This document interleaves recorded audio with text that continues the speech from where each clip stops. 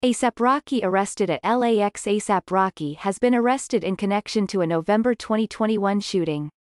On April 20, NBC News reported that the rapper was detained at LAX by the Los Angeles Police Department with assistance from Immigration and Customs Enforcement's Homeland Security Investigations Team for his alleged involvement in the shooting. Rocky's lawyer, Alan Jackson, confirmed the news to the outlet. The rapper arrived in Los Angeles via a private plane after spending time with his expectant girlfriend Rihanna in Barbados.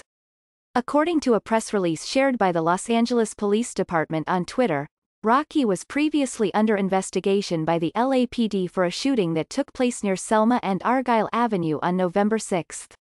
He was last seen with Rihanna as the two were photographed vacationing together just a day before his arrest.